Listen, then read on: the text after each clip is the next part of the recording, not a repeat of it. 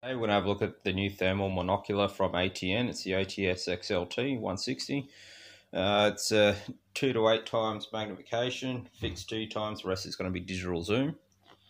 This is the first time I sort of have a closer look at it. I pulled it out of the box and had a play the other day. And lo and behold, I deleted all the images that I took, so that's going to be handy. So this is generally how you're going to receive it. Got a good set of instructions here. Microfiber cleaning cloth. The unit itself is sitting here.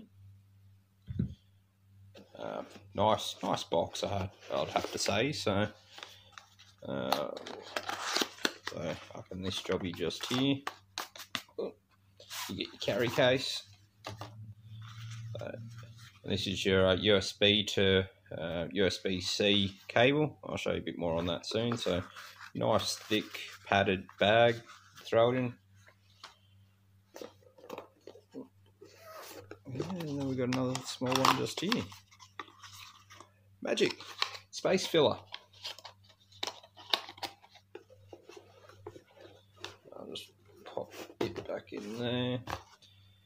Move that aside. Close her up. Alright, so it's actually pretty basic. There's not much to it. Underneath here, that's USB-C. It's got a built-in battery for itself. 4 buttons. Your main cap lens with focus.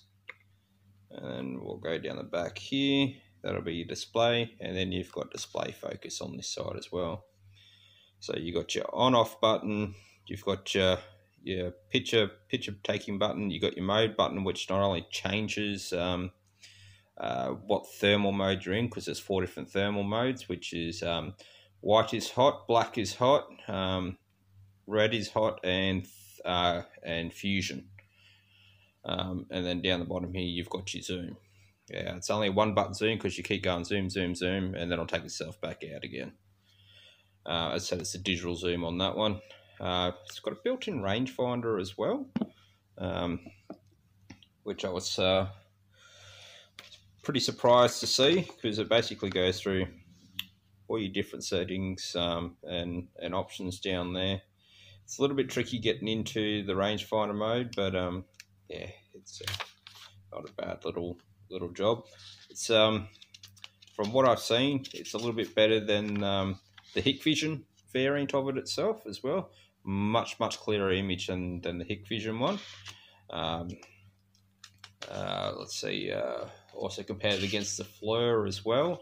I have to say, in my opinion, a little bit better than the FLIR. And we all know that FLIR is sort of the leaders in this sort of stuff. So it's just going through.